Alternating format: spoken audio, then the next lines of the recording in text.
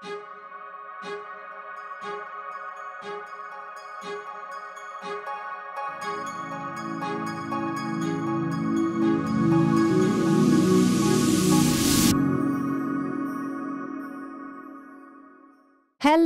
and welcome to this week's solocast. My name is Kitty and I am your host of Kitty Talks. And this week I'm going to talk to you about the most difficult decision I have had to make in recent years. I have recently decided that I am going to close down and let go of my recruitment business. Now, for those of you that follow me and know me, you know that I'm a multi-talented, multifaceted entrepreneur. I have a property business. I have my coaching business, obviously with Do Your Dharma. And I also have this recruitment business. And recruitment has served me well. It's been a very big part of my background. And I recently came to the conclusion that I needed to move on from it. So let me talk you through this, because I think some of the wisdom I'm going to share with you here, you guys are going to be able to relate to in your own life. Now, as you know, I have studied the concept of Dharma and I have my course, Do Your Dharma. And one of the things that Dharma principles talk about is that we have this inbuilt sat-nav that we need to listen and follow. And when we listen and follow our inbuilt sat-nav, our intuition, messages come in mind, body, spirit, and emotions. And actually, when we stay in flow with life, life feels good. But what can happen is when we don't necessarily move with the universal life force, is we start to get out of alignment with Dharma. Now, let me put that in English for you, because that might sound a bit woo-woo.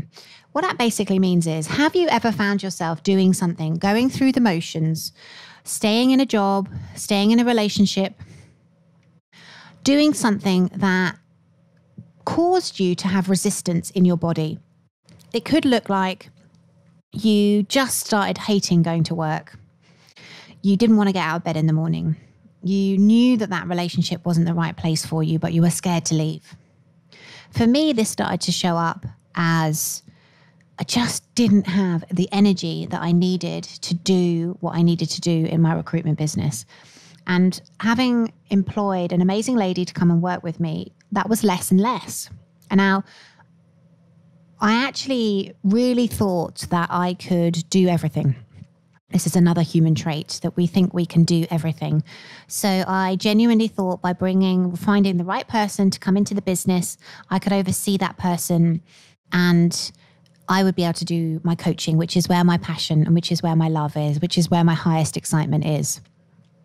But what became clear to me on a recent holiday that I had, and it's amazing how when we get space, we can see things very clearly. What became clear to me on that recent holiday was that even though I wasn't doing the majority of the work in that business, I was still energetically holding space for that business. My brain was still thinking about where we were going to get work from. The buck stopped with me. You know, if we didn't necessarily make the money we needed to in the business, obviously I still have to pay everybody. So it just became very clear to me that it was taking up quite a lot of my energy and a lot of my space. And I'd always promised myself that once my coaching took off and once there was enough to step into, I would step into that work full throttle. Now, the reason this was the most difficult decision I had to make was inside my intuition and my spirit was telling me, and actually I had it's quite a powerful experience while I was away. I am a transcendental meditator and I do meditation twice a day.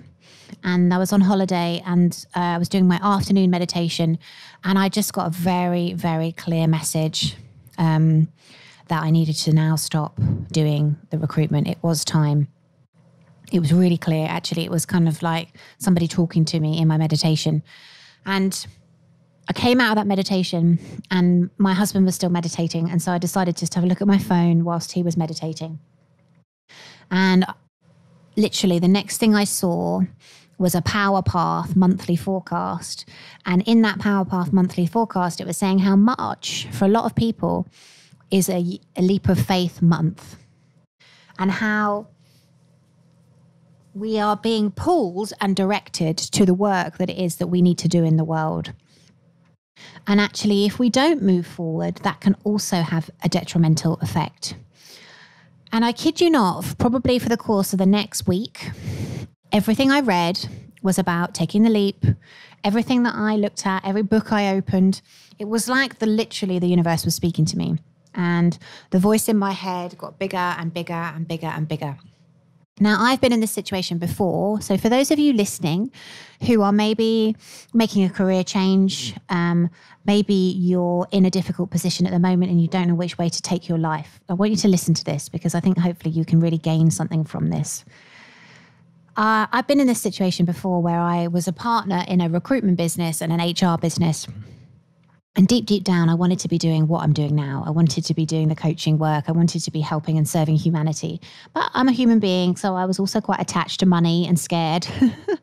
And so I was hanging on and I was doing this business, even though deep down, I didn't really want to be doing it. I wanted to be the captain of my own ship. I wanted to have my own business. But I ignored those feelings because as human beings, we don't like to let people down. It's difficult to walk away from things that we commit to when we don't feel that we're so in alignment with them. So every day I showed up because I wanted to be there for my partner and I wanted to be there for my team.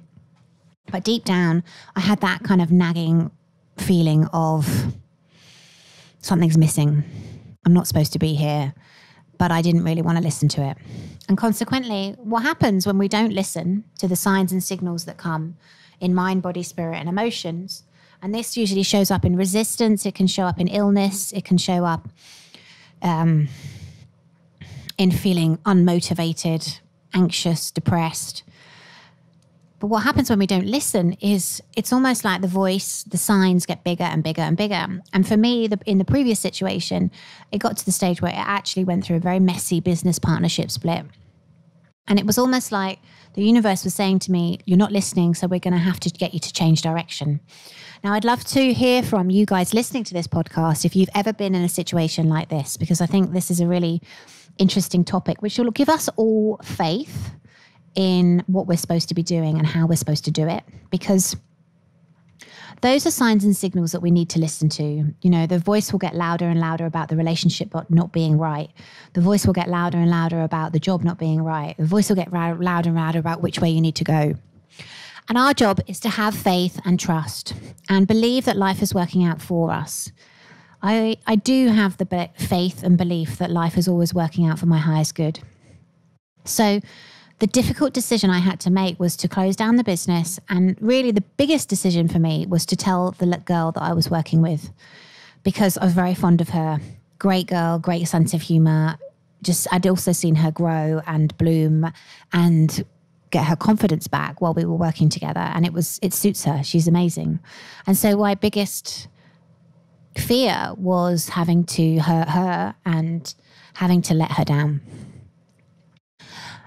And none of us like to let anybody down. And quite often that means that we stay in situations, we stay in relationships where we really shouldn't be, or we stay in a job longer because we're scared of what we're going to be doing. Now, I have really come to believe that everything is happening for our highest good. So I knew and I felt that if this was for my highest good, then in some way, shape or form, this would be for her highest good as well. And that was enabled me to made it easier for me to make the decision. It still wasn't nice having to tell her. But if you're listening to this now and you are trying to make a difficult decision and your heart wants you to go in one direction, but your brain keeps getting in the way and saying, you can't do that. You know, how are you going to make money? How are you going to do this? How are you going to do that? Well, I'm here to tell you that when we do trust, when we do surrender, when we take that leap of faith, most people want the net to appear before they jump, but actually it doesn't necessarily work like that. And this is even talked about in the Dharmic texts. We need space in our lives. We need to make space for whatever it is we're calling in. So my husband and I at the moment are calling in a baby. I'm also calling in my new career, which is taking Do Your Dharma to the next level. I've got 40 people in our program at the moment, and already they're seeing shifts. You know, we're only on week 1. And last time we did this program, I saw people's lives change dramatically. And come off antidepressants, have let go of their pains, their illnesses, create lives that they truly wanted. So I know it's the way I'm supposed to be going. And I also know that my work is helping and serving humanity. And I know because of the sense of fulfillment I get. And I know because of the excitement that I get when I'm doing this. And I know it because it doesn't feel like work. But still, I'm a human being. So it's a difficult decision because obviously financially, my recruitment business was very lucrative and my coaching business isn't there at the moment. But we can't stay doing something purely for the money because it doesn't make us happy. So I also big enough and ugly enough and done enough of this work to know that you need to jump at some stage and you need to head where you want to go. And I was finding that it was difficult for me to do and have the results I really wanted in my coaching business because I only had my energy split 3 ways. So look where you want to go. Like, I have created a vision for my life. This is something that we do in Do Your Dharma. We get people very clear on their visions for their lives, and I'm heading for it. So I want at least 100,000 people going through the Do Your Dharma program, because I know if I can teach them the skills I teach in Do Your Dharma, not only will they reconnect to who they are and what they want to achieve in the world, but they will make a huge difference on the planet. And that's why I've been put on this earth. And so it was time for me to make that difficult decision and confront my demons and have difficult conversations and face my fear and jump. So I will be reporting on how that jump goes. But what was fascinating for me already is I saw, as we were literally starting, we do an introduction week or welcome week in Do Your Dharma. And I was busy focusing on the people that have joined the program, getting them sorted, getting them organized, getting them in. And it was almost like this beautiful ripple or wave of people were still being recommended. Other people who had done the program were saying, you must do it, it's so good. So more people were coming to me without me doing anything. And I attribute some of that to the space that I'd started to make for Do Your Dharma to take up more space in my life. So I'm hoping that anybody listening to this who's in a career transition, in a difficult decision, maybe you're wanting to make your life better, but it's a difficult thing to do because you might have to walk away from friends or people or partners, leave a job. I just want to reassure you that your soul knows the way. And actually, if we listen to our soul, if we honor the whispers of our soul, if we follow the breadcrumbs, if we take calculated jumps, do calculated risks, life is always happening for us and for our highest and best good. So trust it. Trust life. Listen for the messages, mind, body, spirit, and emotions. And you will find that you get into this beautiful slipstream where life just flows, opportunities come, the right people show up at the right time. Something I am going to look to do is work with a coach myself to help me take Do Your Dharma to the next level.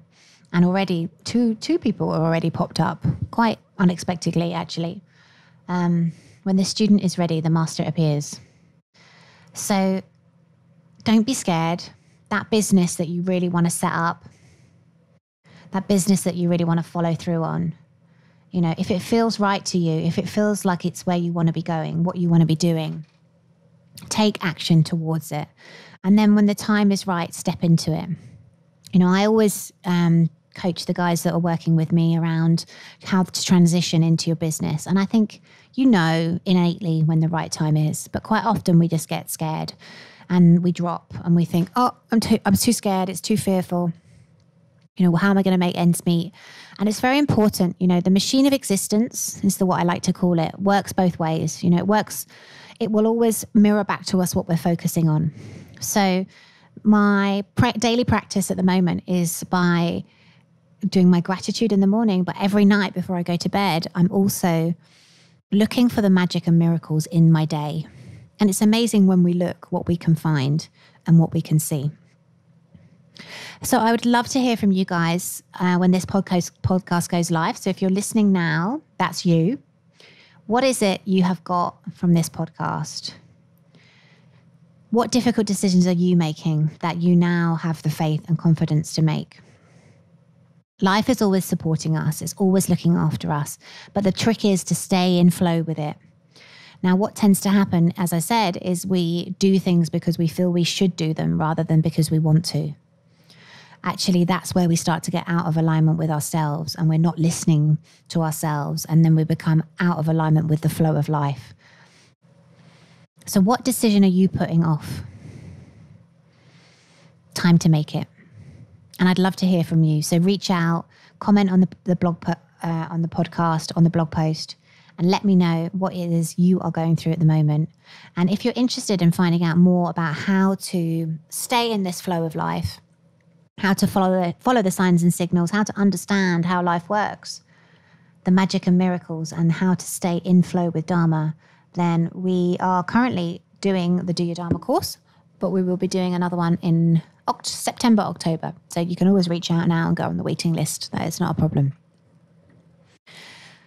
So that was my difficult decision that I had to make. And I'll be honest, when I made it and when I'd spoken to the girl that I work with, that was the hardest bit. But I did feel a sense of relief once I'd had that conversation, because it was almost like my spirit was leaning down on me, saying, come on, it's time now. It's time now to do this. And as difficult as it was, I did sense of have a feeling of relief. And I also know of one of the guys I'm coaching at the moment, he's going through a similar position at the moment, and that sense of relief is huge. And that's just another sign to say, well done. You've made the difficult but the correct decision. So what decisions are you putting off? What decisions are you not making? The thing about this is there's a flip side. Once we make them, once we take the leap, once we take the jump, it's amazing what's on the other side. So I will be keeping you posted on my journey and how this plays out and how it unfolds. Don't forget, your Dharma, your purpose is an unfolding adventure. But let me know again what it is, the challenges that you're facing and how you are looking to resolve them. And we will see you next week with another amazing guest on Kitty Talks. This podcast was sponsored by my Do Your Dharma course. Create a life so good that you pinch yourself. This 8-week online course demystifies Dharma and shows you how to tune in to why you're really here. Go to www.kittytalks.com/do your Dharma.